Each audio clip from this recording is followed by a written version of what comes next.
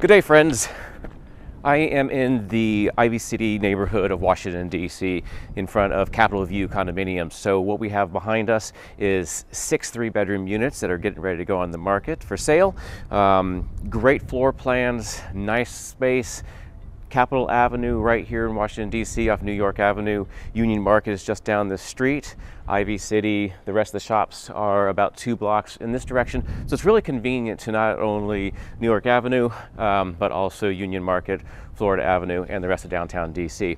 So not only do we have the 6 units here, we also have 2 buildings across the street, which are row houses that turned into condo conversions. So each of those units has 2 additional condos in it. So on this one block, we have 10 properties that are going on the market here.